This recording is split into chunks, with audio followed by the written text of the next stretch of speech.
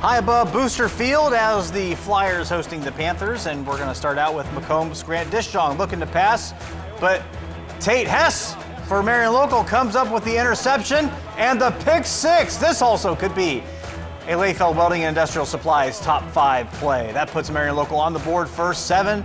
Then Flyers get it back, and Hess looks to throw, and McComb says, yeah, I can pick it off too. Camden Glazier comes up with the interception. Later, Flyers get the football back.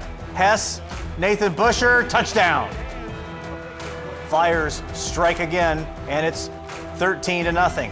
2-point conversion attempt is good. Darren Meyer puts it in, and it's 15-0. Later, now Hess scrambling, looking. Aiden Eifert finds him in the seam there for the touchdown. Marion Local extending their lead out to 22-0. And then in the third quarter, it's Meyer with another touchdown.